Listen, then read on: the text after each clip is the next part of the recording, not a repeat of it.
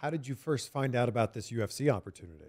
So that's a good question. So I worked in New York City, and I was going to grad school, was interning and working, and my boss there was sort of connected in the UFC world. And then I just started meeting people, some of my neighbors in my neighborhood, all trained at Henzo Gracie's. So I would just like go here, I'd go to dinner one night and I'd meet some people and go out one night and meet others, or I'd be at work and be introduced to someone. And it just so happened that a group of people I had met at like a video game party, I think, eventually were like, hey, we have room for talent. We're starting this new pre and post show for the UFC. It was actually UFC sponsored before they had a TV deal. Wow. And they're like, we're going to have Dave Farah host, who is still one of my closest friends today and such a talent in this world. And they're like, hey, Dave Farah's going to host. We're looking for a co-host.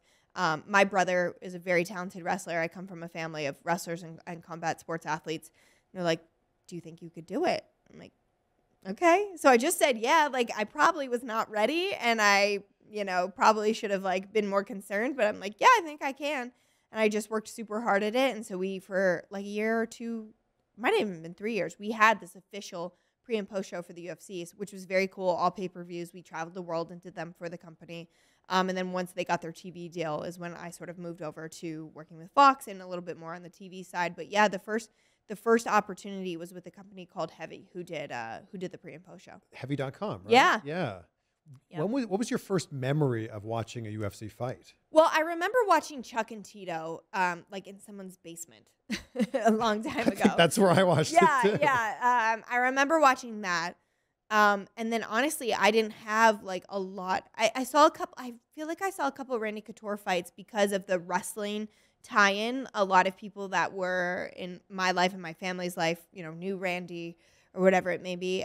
So I remember watching some of his fights, but I didn't have a ton of exposure to just the sport.